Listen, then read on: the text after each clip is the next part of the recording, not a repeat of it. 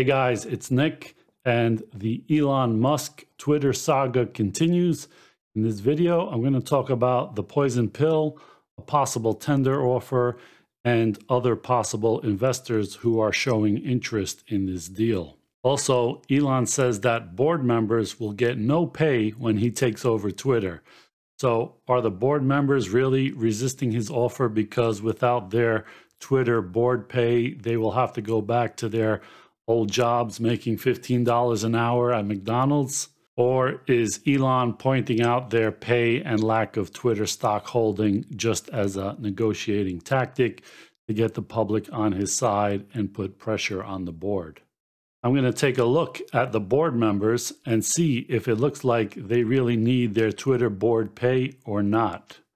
And it seems people are starting to believe that the deal has a slightly better chance of happening now since the stock is up around 7% to $48, which is still about 13% below Elon's offer price of $54.20. So let's start with the poison pill. The board passed this on Friday, and what this means is that if anyone buys more than 15% of Twitter stock or even makes a tender offer that would make them acquire over 15%, then current shareholders, excluding Musk, would be offered additional stock at a discount.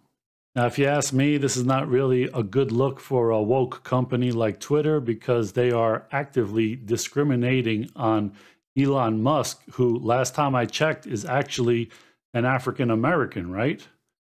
So this poison pill will increase the number of shares outstanding and it dilutes Musk's percentage share of Twitter stock, but it also dilutes the current shareholders. So it's really not a good pill to swallow for anyone, and that's kind of why they call it a poison pill.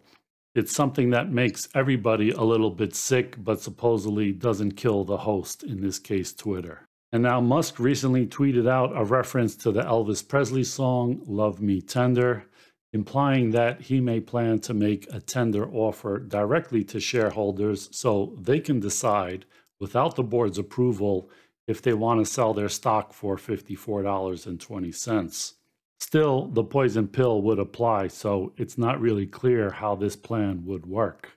In the meantime, he is possibly teaming up with Larry Ellison from Oracle, who's worth about $100 billion, and he's also on the Tesla board and I guess a friend of Elon Musk. And private equity firm Thoma Bravo could also be involved in investing with Musk to buy Twitter. And now Apollo Global Management is reportedly also interested in helping Musk or even someone else buy Twitter. Now, where did I hear that name, Apollo Global Management, before? Let's take a look. Oh yeah, this is where I remember him. The former co-founder and CEO quit Apollo about a year or so ago because of an investment scandal with this guy who you probably can't name on YouTube. And they said that Black paid this guy $158 million for financial advice from 2012 to 2017.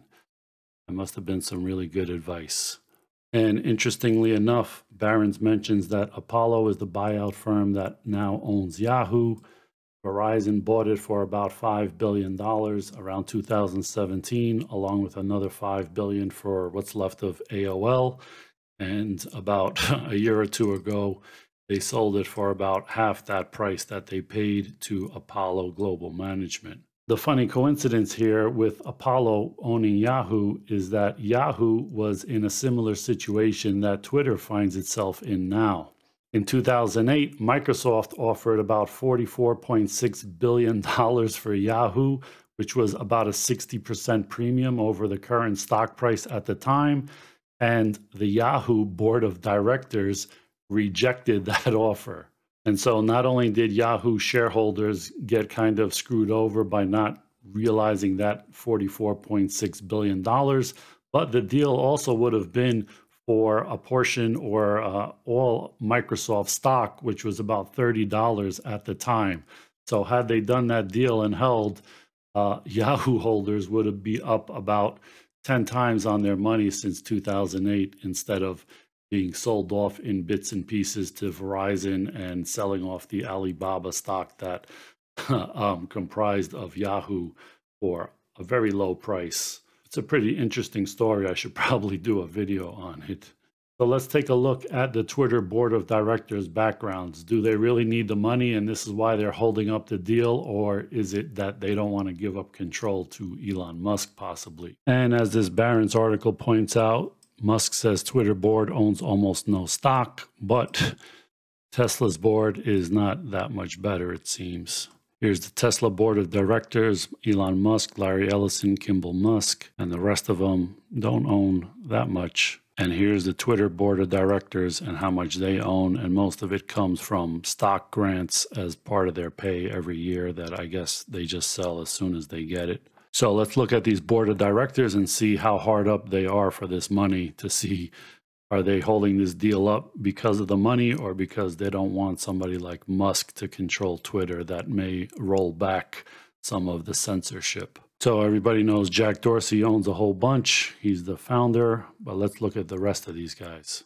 So Omid Kordestani, he was at Google from May 1999 till 2009, senior vice president, chief business officer, advisor to CEO and founders of Google, all this stuff. And he has a net worth of around $1.4 billion apparently. So he doesn't really need the money. Parag is the CEO currently, so he must get a pretty good salary. So I'm sure he doesn't really need that money. His compensation is $1 million as well as $12.5 million in stock compensation. David Rosenblatt doesn't have his own Wikipedia, but he's the CEO of First Dibs, an online luxury marketplace, and it has received $170 million in funding to date with a valuation of more than $500 million. So I don't think he's hard up for a few $100,000 a year from Twitter. Brett Taylor was the co-creator of Google Maps and CTO of Facebook, and he is co-CEO at Salesforce.com. So I'm pretty sure he's not hurting for money either. This woman, Martha Lane Fox, Baroness Lane Fox of Soho. She has some special title. She was a co-founder of Last Minute during the dot-com boom, and she sold it for £577 million, which is probably over $1 billion at the time of the exchange rate in 2005. So she's not hurting for money either. Patrick Pichette was senior vice president and CFO of Google from 2008 to 2015. Now he's a venture capital fund manager.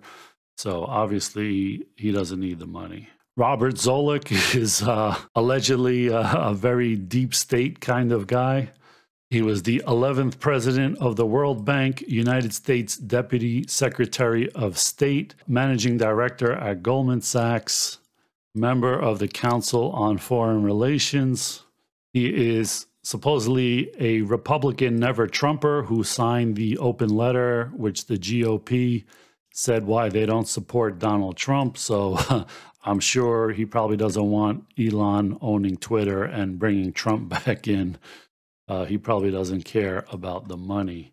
And he seems to have been a big war hawk even before 9/11, because he signed this 1998 letter by PNAC to President Clinton. They said they wanted Clinton to employ a full complement of diplomatic, political, and military efforts. So he was calling for Iraq invasion even before they dreamed up that weapons of mass destruction thing after 9/11. And Egon Durbin joined Silver Lake in 1999, and he's co-CEO, and they were one of the early investors in Twitter, among a bunch of other companies. They're a venture capital firm, so he definitely has some money. And this woman, Fei Li, is a PhD from Stanford in physics and all kinds of stuff, and she's on the board because her expertise is in artificial intelligence, machine learning, deep learning, and I believe Elliott Management, when they bought a piece of Twitter to shake up the company, wanted somebody with artificial intelligence experience on the board. So this is probably why she's here.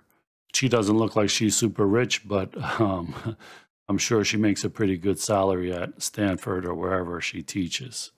And this woman, Mimi, who I can't pronounce her last name, is a development finance executive who served as executive vice president at U.S. Overseas Private Investment Corporation and African Development Bank.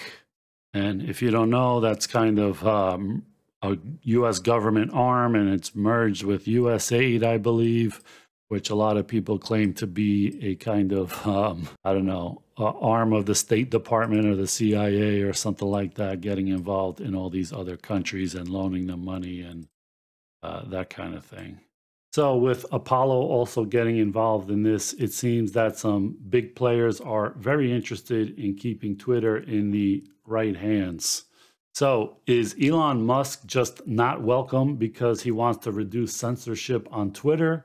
Or is this just a negotiating tactic to get the richest man in the world to increase his offer by a few $1 billion? If the Twitter board doesn't remember the fiasco of the $44 billion Microsoft bid for Yahoo that was rejected, they may be doomed to repeat that mistake. On the other hand, these boards have no accountability and people have a very short memory. Does anyone even remember the Microsoft offer for Yahoo, let alone any of the board members that rejected that bid? I didn't think so. I hope you liked this video, and I'll see you in the next one. Thanks for watching, guys.